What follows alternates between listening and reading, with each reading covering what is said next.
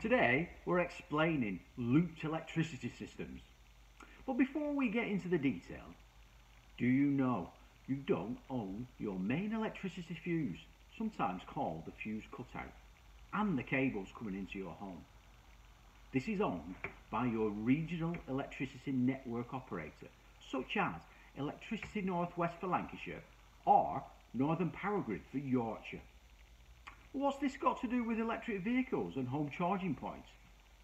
Quite a lot, as it's important to understand you can't have a home charging point fitted if your property is on a looped electricity system. But what does this mean? Well, some time ago, on occasions, the electricity network operator shared one electricity service cable with two properties, looping from one property to the other. Basically, if you have a looped service, you share a length of cable with your neighbour. Although a looped service is perfectly safe, it can lead to difficulties if you need more power. For example, for a power shower, sauna or hot tub. Which brings us on to home electric car chargers, as they require a 32 amp fuse and a lot of power to operate at their optimum level.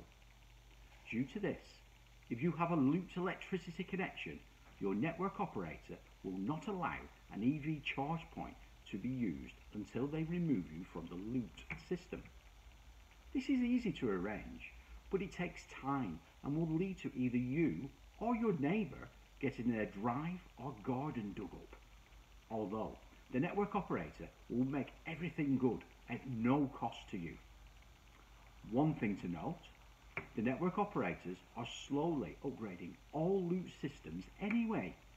So if you're on a loop and want an EV charger installed, you might as well contact them to do yours now. And as EV charger installers ourselves, we'll advise and help you through the process.